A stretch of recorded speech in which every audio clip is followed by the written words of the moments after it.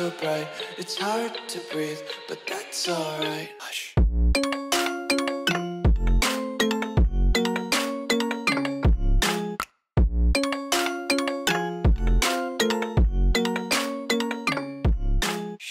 What is up, guys? Welcome back to the channel. Hope you guys are having a great day so far. If you guys are new, please subscribe. I post every other day as much as possible. This is my 2000 MR2 Spyder, and today we're going to be installing not something on the interior, even though it's beautiful in here. If you guys haven't watched the last video, please check that out. I'll be installing something that I got from my friend who's always giving me good stuff. It's a TRD, a genuine TRD front strut bar. Now this is made of chromoly. Super light, super strong. Look how thick this thing is. This is way better than, you know, a lot of the Cusco ones out there, Tanabe, Ultra Race, and those kind of things. This is a really, really good product. And as you guys know, in the MR2 community and Toyota community in general, these go for a really, really hefty premium. So I was lucky enough to get my hands on this. Thank you so much, Kung.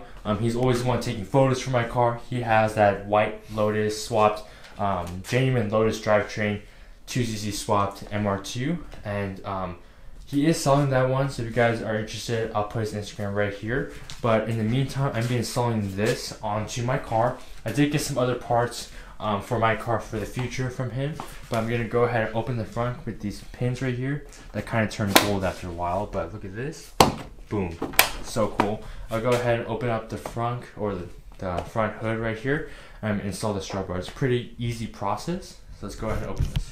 I live inside my own world of make-believe. Kids screaming in the cradles, profanities.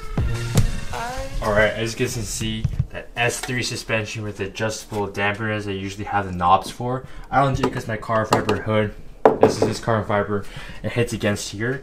We can adjust the camber right here.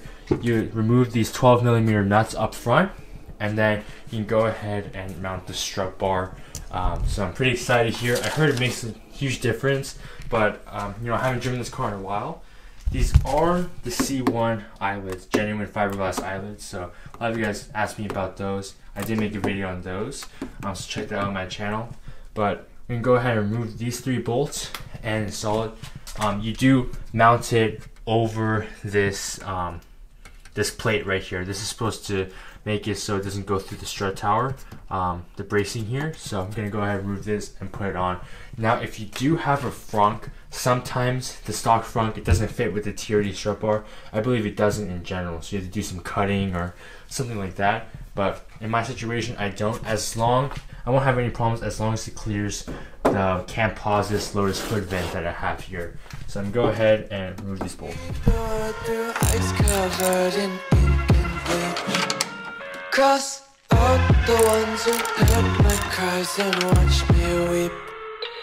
I love everything.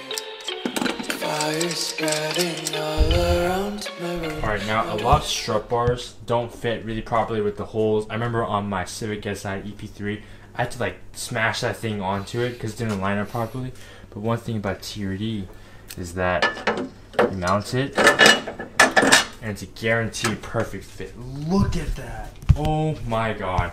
And with those plates underneath, it sits flush with the ground here. So the only bad part is you can't access the camber very well. So, but it's, like I said, very easy, 3 bolts. And this thing fits perfectly. I'm really, really excited. I always wanted one of these, and I already know it's gonna make the biggest difference. Let's just make sure it clears with the hood here, and put it down. Alright guys, moment of truth. Oh, I don't think it's getting clear, guys. It hits against. Dun dun dun. Can't mount it. Ooh. Oh god. Alright guys, let's see where it's hitting.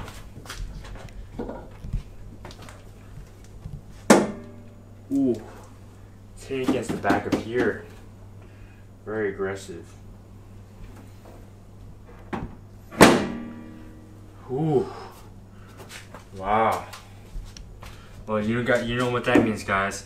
I will have to go for one of those other carbon fiber hoods, the one with the one vent. I'll put a picture on the screen. But yeah, very interesting. Let's install it anyways.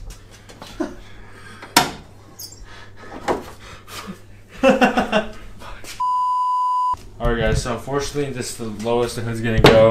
Really can't push any further, but let's enjoy that product. Oh my gosh, look at that TRD. Ooh.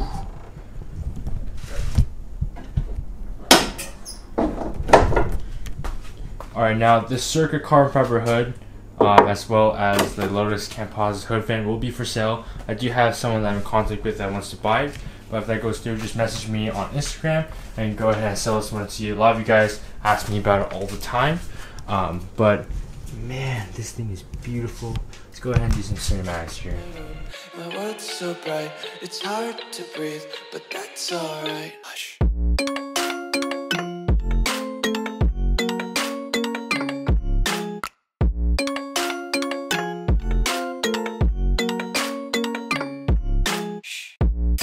Alright, I just can't believe how good that looks. I already know it's going to be so stiff. Even when you push down this, it doesn't move at all. When you go to the rear, this has my K24 by the way, it's not running, but when you go to the rear, it's the Cusco. This one flexes up and down, but that TRD one doesn't move at all, and it's probably lighter than the Cusco. So, super nice. Hope you guys enjoyed this video. I will have, if you guys want to buy this, I'm not sure if they even sell it right now. I'm pretty sure they don't. Discontinued, but it's really hard to get.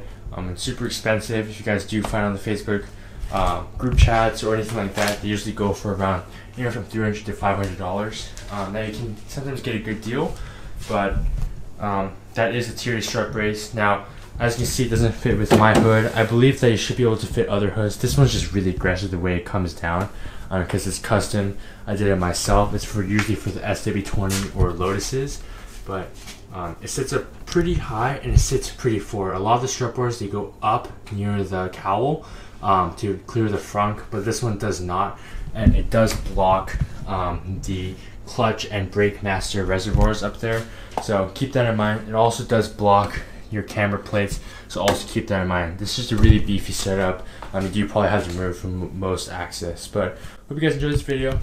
If you guys are new, please subscribe. I will be in the process of trying to get this car running. I'm in contact with a few different people here, but it's just electrical gremlin. Hope you guys enjoyed this video. See you guys in the next one. Peace out, and let your passion drive you.